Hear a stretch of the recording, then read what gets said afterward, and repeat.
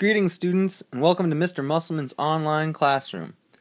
Today I'll be sharing with you about global wind currents. Before we launch into something as complex as global wind currents, we want to start with the basic foundation for how it works. Convection is one of three main ways heat is transferred. Convection is the transfer of heat by currents through a fluid. And remember, when we're talking about a fluid, we're talking about matter that takes on the shape of its container. And in that case, we're talking about liquids and gases. To illustrate this transfer of heat, let's use a pot of boiling water. In this case, the heat source is down at the bottom, here at the base of our pot. The water molecules directly above this point are heating up the fastest. And when we say that they're heating up, we mean that they are taking on more heat energy, which means they're moving around faster and faster, and they're actually becoming less dense. When these molecules begin to become less dense, they start to rise towards the top of the pan. The cooler water at the edges of the pot will actually rush in to take the place of this rising warmer water because that warm water is leaving more empty space at the bottom of the pan, and the denser, colder water wants to rush in to take that leftover space. The result of this motion of water creates what are known as convection currents. Continuously flowing matter from the hotter source to a colder area. Over time, the motion of all of this water matter from the bottom to the top in this repeating cycle will bring the temperature of the entire pot to a higher boiling temperature. Now remember, if we put a lid on this, we'd actually have the same thing happening in the air between the water and the pot top. We'd have air rising up towards the top of the pot, and when it reached that top, it would probably be deflected towards the outer edges. And meanwhile, we would have cooler air rushing from the side, kind of coming in towards that center to take its place. So we would have convection currents both in the liquid, the boiling water below, and also in the gas that was trapped by the pot between the boiling water and the lid. Pop the top, and what happens? Well, all that hot air and steam, it rises up and out of the pot, and this cold air from the outside, well, it's going to rush in to take its place. On Earth, we have something a little more complex going on. The sun's solar radiation is beating down on our Earth's surface. And remember, this radiation is another way that heat is transferred. In this case, this radiation is traveling more than 149 million miles away from the sun to the Earth.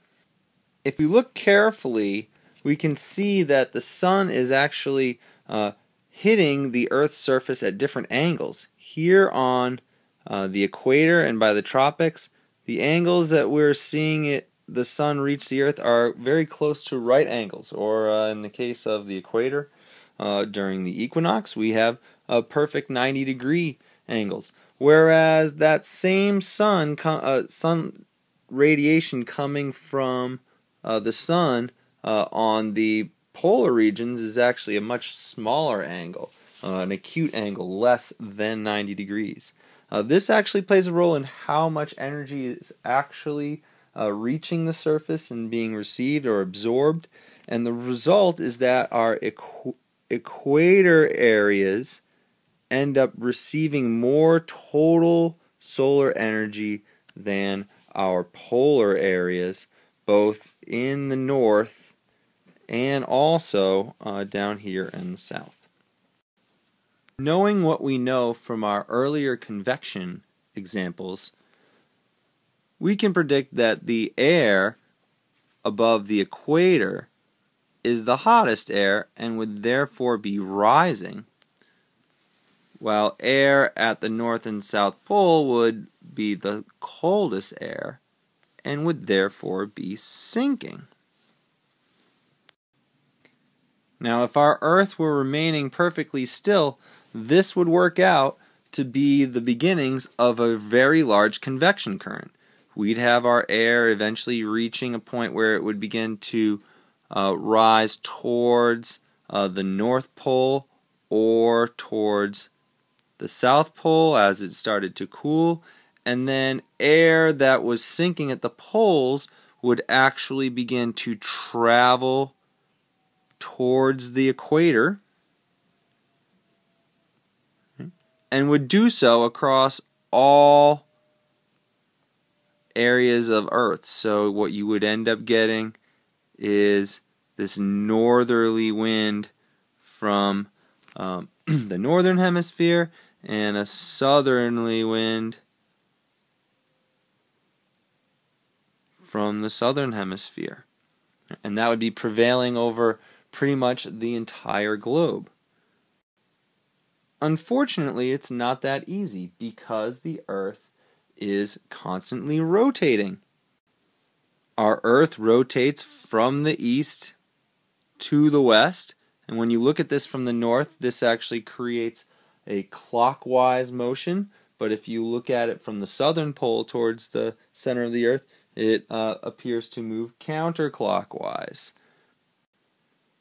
Regardless of where you're looking at the Earth from, this is going to have an impact on the Earth's global wind currents. The air that rises at the equator will begin to deflect towards the north and the south. But around 30 degrees latitude, this convection current begins to lose some steam, and it will actually start to sink back towards the Earth's surface and then complete the convection current by flowing back towards the equator. In the polar regions, that sinking air is going to begin flowing towards the equator, but around 60 degrees latitude, it too is actually going to kind of begin its own rising up because it will, after all, begin warming, just like the air in the tropical current was beginning to cool, and it too will actually start to complete its convection current in the polar area. The convecting flow of these two currents are actually going to create a third kind of moderately temperatured current that will follow the patterns of the other two currents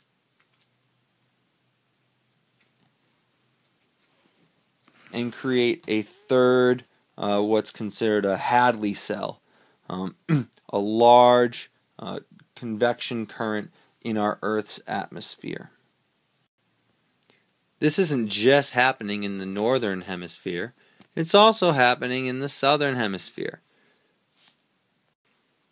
Now remember, the air isn't just rising here along the side of our Earth, it's actually rising all along the equator. Right? In these actually large, almost donut-like convection currents that completely encircle the northern and southern hemispheres. Because the air is rising here along the equator and not moving across the Earth, this area of Earth posed a particular problem to early sailors because there was no horizontal wind to fill their sails. As a result, they would say that they were often stuck in the doldrums, which is where this area of Earth gets its name. Likewise, the area just around 30 degrees northern latitude was also a particularly sticky area for sailors because the air there would be sinking and not moving horizontally across the Earth's surface as we see here and here. Occasionally, English traders would get stuck in these areas with large cargoes of horses, and unable to feed them, they would have no choice but to push them overboard, which gave the unfortunate name to this area, the horse latitudes. Aside from the region around 60 degrees north and south of the equator, the rest of the Earth's surface appears to have some sort of horizontal wind moving across it.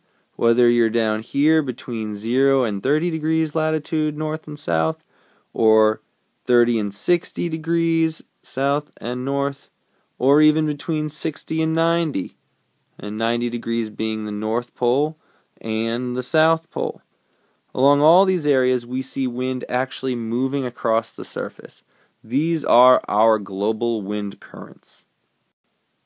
While Earth's weather can be technically unpredictable, we generally find that Earth's weather moves along with these patterns.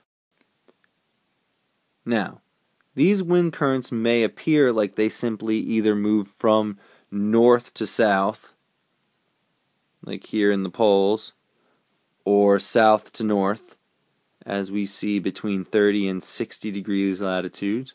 Right? But this is not the case, because again, our Earth isn't just sitting still. It is constantly rotating along its axis, which causes our wind to appear to sort of be deflected or turned in a certain direction. Since air is not attached to the Earth's surface, it suffers from what is known as the Coriolis effect. In the northern hemisphere, this causes wind currents to appear to turn clockwise. This was actually very fortuitous for European travelers to the new America, and they actually called these the trade winds because of the boost that they provided for trade between Europe and the new continent. Between 30 and 60 degrees latitude,